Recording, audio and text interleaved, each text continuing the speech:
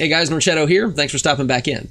So pretty big news over the weekend. We had our roster announced. We had a full roster reveal video put out by the official Atlanta Reign YouTube channel, which is now live. Definitely go subscribe to them.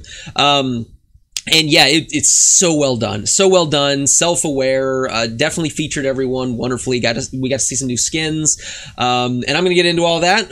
But I definitely wanted to go over the players first and who was announced. I know that these are some names that we've talked about before, but definitely worth going back over. I want to start with our support line, starting with Kodak. It was a German player. He was playing on the German Worlds team, and they didn't make it to BlizzCon, but he was absolutely popping off at the versus some of the other players during the qualifier.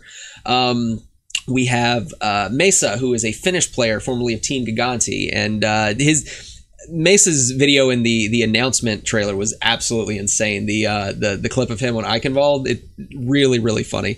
Moving on to our tank line, we have Pokpo and Daiko from Element Mystic, which is a Korean contenders team, and we have Gator from Goats out of the North American contenders. Now, Pokpo and Daiko are highly talented, highly considered one of the best tank lines in the world right now, and that's going to be really important going up against teams that had a lot of chance in Season 1 to really synergize and get to know each other and how each other played. To have this super strong tank line come in and already know how each other operates is going to be really help us going into Season 2. Add to that Gator, who is, big brain Gator, one of the guys who helped come up with the Goats comp that absolutely destroyed people. I hear he's absolutely stunning when it comes to shot calling and kind of controlling team fights. So add that in, and we have a ton of experience, intelligence, and flexibility on our tank line, and the tank line is the anchor of the team. Like I'm freaking out at our tank line right now. I know a lot of people are looking at our DPS, but this tank line is insane. Moving on to our DPS, we have Inlayer from Last Night's Leftovers. He's a Russian player and is nuts on hit scan. He's a fantastic Widow player, so keep an eye out for him. We have Erster, who is a South Korean player who is playing on Lucky Futures Zenith, which is a Chinese contenders team. So not only does he have a really deep hero pool and can flex around a lot, he's probably going to be our projectile player based on who the other DPS players are, but there's a lot of flexibility there, a whole lot of flexibility. But he's also played for the Chinese contender scene, which with 3 new Chinese teams being introduced, a total of 4, that's going to be a lot of potential knowledge that he knows about Chinese organizations that we could build off of and really take advantage of. So I'm really excited there, not only for the in-game play, but the out-of-game intelligence and knowledge.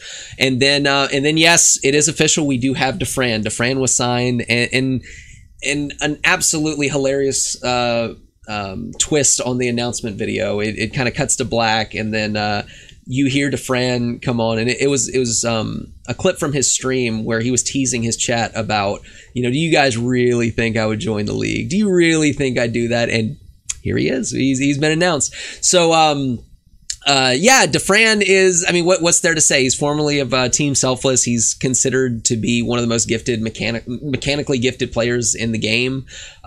He's had a little bit of trouble in the past, but from what I've heard this year especially, he has done a ton of work on himself and is in a much better place, a much happier player. So I'm really happy for him there. And, I'm not really concerned going into Season 2. A lot of people reference players like XQC, but, it's really unfair to compare the two. I really don't see someone like Dafran holding grudges or just speaking without kind of thinking through what he's saying and just kind of going off on people. I don't see that happening. So any of the questionable history that I see there has been really just kind of put to rest because of how he's been acting and how much he's worked on himself this year. So I don't really see a problem there. I just see him as a potential to be a huge playmaker on the team. Now, even Dafran said, and I agree with him here, that he will probably be benched behind Inlayer. At least at the beginning. I see this kind of being like a Pine situation with the New York Excelsior, where he's kind of subbed in on certain maps to kind of pop off. But even Dafran said that he thinks Inlayer is in a better place. He understands the pro level right now a lot better than someone like Dafan, who's been primarily just streaming and playing on ladder. It's going to take a little bit of time to get acclimated not only into the competitive scene, but the Overwatch League level of the scene.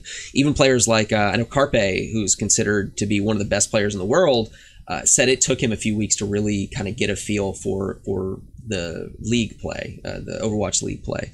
So yeah, maybe not. Don't expect him to be just like the superstar of the team straight from the get go. No one's going to be able to come in and completely carry the team. This is going to be something that the entire team has to work on to win games and really develop themselves and develop a good synergy to take season 2. But good God, guys, this list of players looks amazing. This looks so good. And don't just take my word for it. There's an article that I will put in the description by Andrew Rush, otherwise known as ZP. And for those who don't know, ZP is very big in the Overwatch scene. He has been a force in contenders. He casted with Jake at the World Cup qualifiers, and a lot of people are hoping for him to be brought up to Overwatch League in Season 2 as either a caster, an analyst, or something. So just some kind of involvement, because he's very involved, very intelligent, a lot of game knowledge. But he wrote an article about the Atlanta team and his thoughts on the strength of the team.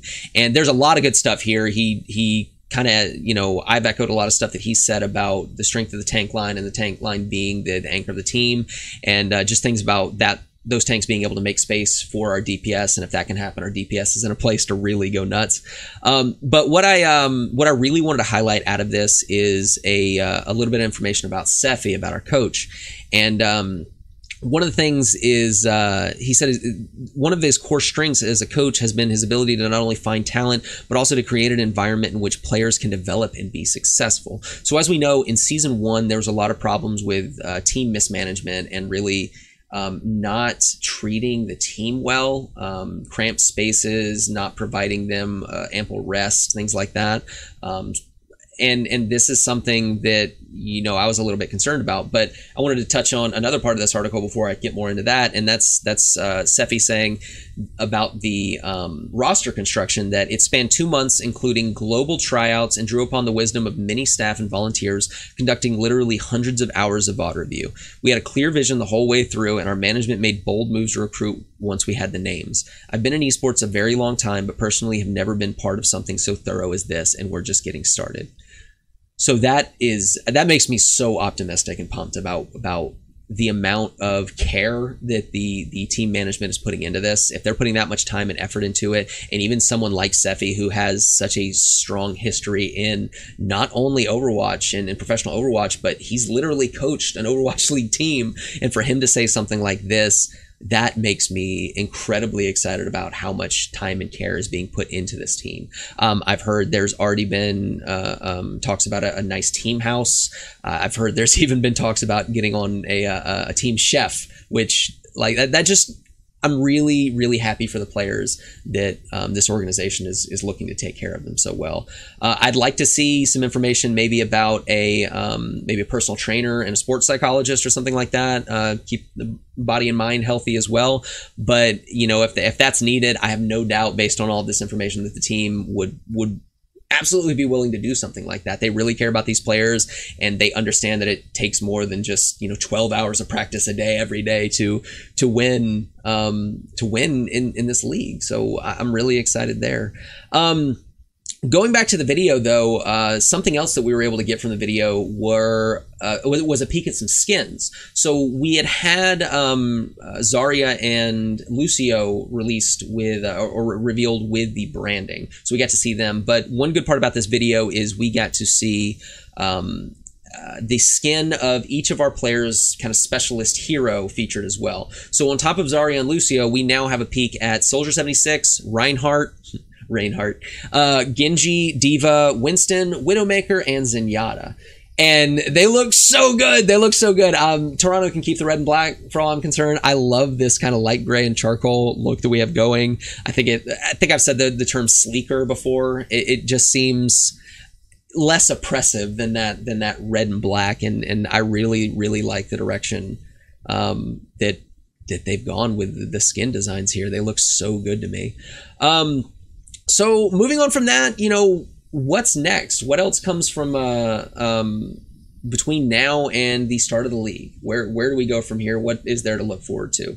And basically, I see three major things. And a few maybe speculative things. The three major things: one is obviously going to be more fan engagement from the social media accounts and JP, killing it out there. Another one is going to be player involvement. So now that we have these announcements, I would hope to see, maybe some more streams from the players with flying under that Atlanta flag and really being able to talk to and kind of get involved with the community and their fans. I know Dafran's probably going to be streaming more, and I did see that Inlayer and Mesa immediately kind of started streaming after the announcement yesterday, which was really neat to be able to pop in and just say, hey guys, congratulations, which if you see them streaming, if you see any of the players streaming, definitely pop in and give them a congratulations. They completely deserve it for getting through this. If the trials on the team were this rigorous and took that long, that the guys who actually got signed to the team absolutely deserve that spot. And besides that, I'd say the other major thing to look forward to is the potential reveal of an academy team. Now, I don't know if this is coming anytime soon, but especially with the news we've been hearing in the last few days about the condition and what's going to happen with Contender Season 3 for Overwatch League teams to have academy teams in Contenders is super beneficial as far as recruiting and really growing fresh talent and having those exclusive windows to pull those people up, as well as things like two-way contracts so they can have players, training and playing in a competitive environment in the Contenders team, and then actually still be able to come up and play on the main stage in the Overwatch League. There's no leaks or anything. The only real evidence that we have that links our team to Contenders teams at all, really, one is going to be JP. Justin Patry is the owner of the Sky Foxes, but that's really the only connection with that team. We also have a few players that have come over from last night's leftovers. Or we had Inlayer come over, and then Sephi and Silence were both coaches on in that organization, so they got to come over. Which that doesn't really mean anything. The only bit of, I guess, evidence or speculation that I would want to kind of raise an eyebrow at would be that at the Beat Invitational a couple weeks ago, Gator was actually seen playing for last night's leftovers. Now, we talked about how he formerly was a GOATS player, had never really played with LNL, and he just kind of popped up as one of their tanks.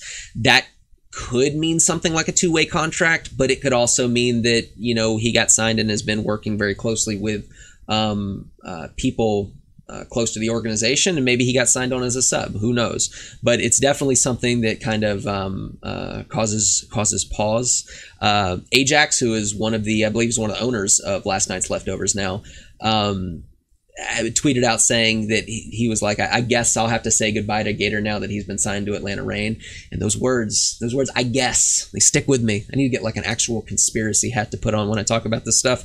But yeah, it's just speculation at this point, but it's something to look forward to and something to be talking about. And at the very least, it'll get us watching Contenders, which the Contenders teams absolutely deserve as many viewers as they can get and as many eyes as they can get. So get out there, support your Contenders teams. And yeah, that's pretty much it, guys. The only other thing I wanted to cover actually goes back to the video, and it was specifically about Dafran and how it was announced on his stream. And it was just something that I wanted to call back to one more time to show the level of awareness and care that the organization has. And what happened, for those that don't know, and I'll put a link down below for this part of his stream as well. But what ended up happening was he was streaming and he got finished with a match and did not queue back up. Someone asked him, are you going to keep playing? He's like, yeah, we're going to take a break for a second. And then he got a donation for $5,000 from AEV Paul, Mr. Paul Hamilton. And it said, let's go, dude, and had a link. And Dafran just kind of lost it for a bit. Oh my God, dude. Yeah. Just so funny. He's a very funny guy. And he kind of toyed with his chat a little bit. Like, should we watch it? I don't know what this is. Let's give this a watch. Even pausing it halfway through to kind of be like, hey, Chad, do you still want to watch this? Is this okay? Chat's flipping out, talking about, I was there, man. I was there. And And then at the end, he's like, "Well, I guess that was it." And then there's the video where it kind of debates us with the Dafan announcement, and then he kind of loses it again when he himself is announced at the end of the video, and it's really funny. I definitely recommend if you have the time, go and watch it, and definitely support all of our teams' streams and any of their content. But yeah, guys, I'm really happy with the way this roster announcement went down. Everything from having the YouTube channel come out and put out a video. They didn't piecemeal everything. Everyone's there. It was very self-aware with the picture of Dafan as a kid, and having him be that kind of twist at the end of the video was awareness of people wanting him announced and wondering whether or not he would be announced. The way it was announced on the stream, just a lot of care has gone into this. A lot of care has been put into picking the players. A lot of care has been into picking the organization, the staff, and yeah, they're showing that they have the chops to do this. And I think we can pull it out, guys. I'm really looking forward to season 2. I'm looking forward to more news, and as soon as we get more news, you'll hear it from me. But until then, I'll talk to you later, guys.